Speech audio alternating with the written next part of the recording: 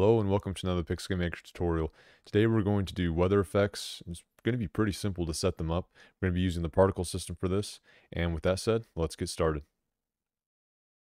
Alright, so here we are in our scene. We're going to make it rain in the desert. It's going to be awesome. Alright, so we're going to go to objects here. We're going to use a similar method that we did for the HUD transparency, which is where we attach it to the camera and then we're going to make the particles show the weather. And so just simply to do that, I'm going to create another one. I'm going to call it our weather system, or just weather. That's fine. Make it a neutral. I'm going to get rid of all the detections for it. And we don't even need to attach an animation to it. We can just go like this. And the first thing that we want it to do is the same thing that we wanted it to do in this one, which is we wanted it to move to the center of the camera first thing. All right, so move to camera. And then the next thing is this is where you're going to have like your process weather.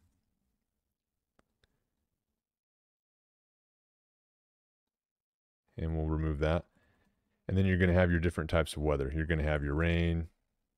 I think we can do snow as well. And we'll just do rain and snow for right now, because those make sense in the desert, right?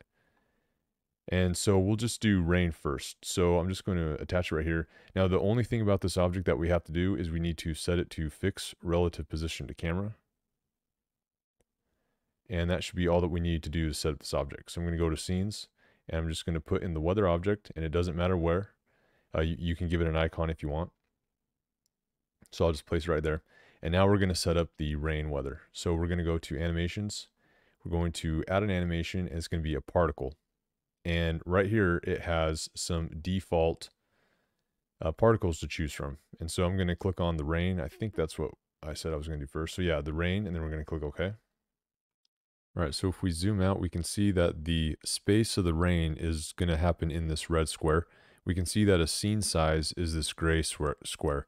So if we want the rain to look like it's raining on the whole scene, then we want to make this red area bigger, because right now, and I guess I could just show you here. So if we go to object and we go to rain, we can call a particle, show particles, and we can say the rain particle, and we'll just say center of object, and we'll say no time limit. If we click OK, and when we play test here, it will show rain. And you can see that it's only in this red area. Now it's going a little bit down because the lifetime of the particle is lasting, but you can see that it's only in this area. It's also a little small, so let's adjust a few things here. And real quick, I just wanted to point out, because I just copy pasted this, but what's happening here is that it's going to the center of the scene coordinate. And since my resolution is 1280 by 720, I'm going to split that in half, so 640 by 360. And then I'm clicking coordinates are display area based, and that puts it right in the camera. Okay, so now let's go to the rain particles. So what we need to do first is change this variation. Instead of a 320 by 240, we're going to change it to our resolution size. Oops. So 1280 by 720. Now you can see I was actually wrong. The gray square isn't representing a scene size, but so we need it to be the scene size, which now we have it. And so now if we were to play test this, we would see that the rain is now going over the whole screen. Now we still can't really see the rain. So we've got some options here. First, we can give the amount of rain particles that will be shown. And do note that it is pre-generated. So it starts with rain on the scene. If you didn't do this, then they would just start slowly filtering in. So pre-generating is nice here. Looping is nice here. I'm not going to go into all the settings because there are some tutorials going over the particle system, but these are the ones that you'll need for the weather specifically. Here you can change the direction of the movement of the rain. So you could have a couple rain, one that moves this way, one that moves the other way, and then you could have which way the wind's blowing. You would play the different rains or whatever. And another important thing is the size. So the starting size, we're going to, let's triple this just so we can see here. And since they were pretty consistent, the raindrops stayed about the same. I'm just going to make the ending size 21 as well. So now if we play, they're going to be a little bigger. We could probably be able to see them. Yeah, so there they are, a little bigger. You can see that they are kind of doing some transparency things. So they're over here, you can see the end, the opacity is dropping out. So we can just move that back up. This is the lifetime of the color basically. So it's going to start in this color, middle of it, it's going to go to this, and then the ending is going to have this. So if we play test with this now, we won't have that fading out motion, although it still does look like it is. But let's just say that we wanted the water to be blue, right? Instead of changing different colors. So let's see how it would look if it's all blue and the opacity is all set correctly. So let's see how that would look. All right, so yeah, now you got these more bigger drops here. Now you can see some of them are ending, some of them are starting at different times. This is where you can adjust the lifetime right here and stuff like this. And then down here, you can actually choose a particle. So right now the default particle is like this little raindrop thing. If you wanted a more pixelated raindrop, you can just choose this pixel square. And these might be too big of a pixel, so you might want to add your own, which you can. You can click add here and it will add your own. And so you could also have a circle drop. You can also do addition mode. This will just add. Oh, I know why the colors are a little off. Yeah, you can't even see them with the addition. That's funny.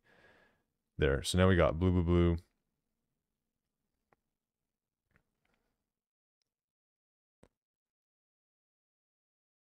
Oh, I got the addition mode there. Now let's add some more just so we could see what that looks like. So I'll add 200 rain. All right, and there we go. So we got a nice rain system. Now the cool thing is that you can see that because it's fixed on camera, you can see that it follows the camera and it looks like it's just consistently raining.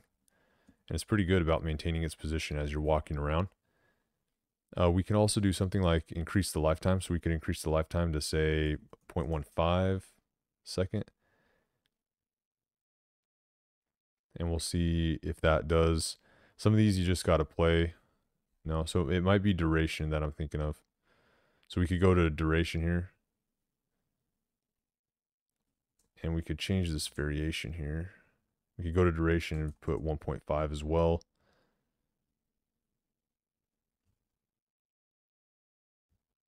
And there you go. So that's how you can add some rain. All right, so let's go and add some snow real quick. You just particles, click snow, click OK, change the screen size to 1280 by 720. And then we're just going to see how it looks out the box. So I'm going to change this one to snow now. And then I'll just copy this, paste it, and we'll show the snow. And we'll see how that looks just right out the bat. Can't really see it. So let's start changing some things here. So the first thing is I want to make it like this. I want to change the opacity. I want to really be able to see the snow. So let's see if that changes it a little bit. Okay, so yeah, already a lot better. So the one thing is we need a lot more snow in our desert. So we're going to up this to, well, let's make it really, really snowy. Again, we got pre-generate on. Now pre-generate you don't want on all your particles, but on weather, I think it's pretty important too. And you could also see how you can position this to have like a front area of say fog or leaves blowing in by changing the direction. So if we, let's see here, I changed it to 400. So let's see what 400 gives us. Okay, yeah, so it's definitely a little more snowy. And we could increase the lifetime here and the duration. And there's just all these different settings that you can just check and keep playing with until you figure out what works best for your situation. Now, this is one method on how to place it. you could also do this. So right now I just used it on the normal scene, right? So I could actually delete this and we could go to the menu scene right here. And on our gameplay HUD, I could actually add the weather object right here. And I'm going to place it 6 by 720, or is that right? No, 360. And now if I was to play, I would get the same effect, except for the only thing about this is now it's actually covering my HUD. So now it's going over the HUD. So you have some options basically. You can have it to where it follows the menu, or you can have it, and that's kind of an interesting effect too. When you're moving up, it's falling slower than when you move up. So I don't remember it doing that with fixed camera. So maybe there is a reason you would use both. But this is a nice one if you just want it to go over your HUD. Again, side view projects, you won't have to worry about this kind of thing right here. You'll just have to worry about the side views. All right, so the last thing to just touch on real quick is how you would get it to switch. So for instance, we could have rain, and then we'll have just a processing. Now, to process this the easiest, I would just suggest using a variable, and we could just simply call this weather. And we could say something like 1 equals rain, 2 equals snow, and 0 equals none. And we'll also go that the default value will be 0. All right, so now we have our little check. And we can say the common weather when it's equal to 1. When it's equal to, there we go. And then we can have a check back that says when it's not equal to 1. And then we can have a check to snow. I'm just copy pasting these links, by the way, when it's equal to 2. And then copy paste, and this will be when it's not equal to 2. And so that'll be our simple check there.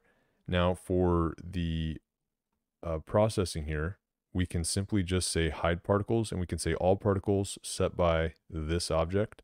So it's going to hide all particles, and then it's going to go to the new one. So this one would be rain, this one would be snow. And so real quickly, if we just, based on this weather variable here, if we go to play, and we hit F1 and go to common variables, and we go down to weather. Got to find it here first. There we go. And if I click 1, it should start raining. And then if I click 2, it should process to snow. And then if I go back to 1, it will rain. And then 2 or 0 would be nothing. And this is where I was saying you could get some different variations. So let's just say that you wanted rain left, which I think is what its default is. And then we could have like a rain right. And this link would be if it's equal to 1.1, we'll just say, for some random reason. And this is if it's not equal to 1.1. And then we'll just simply copy paste the rain. And this will be the rain. I'll just leave it like the name, rain 1. But instead of going that way, it's going to be moving this way. And then we will change this to rain 1. And we'll play test again.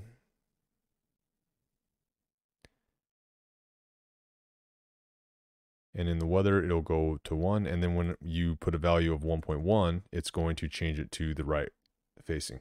So that's what I was saying by you could have different moving weather patterns. And so yeah, with a system like that, the only thing that I won't show is where you would change it, because that could vary. That could be a time system that you have. That could be the an object you interact with. All you would have to do is change the weather variable, and then it would react to it. Anyway, I hope this tutorial was helpful. If you need any help, go to the Steam forums. The Discord will get you figured out. With that said, we'll see you at the next video.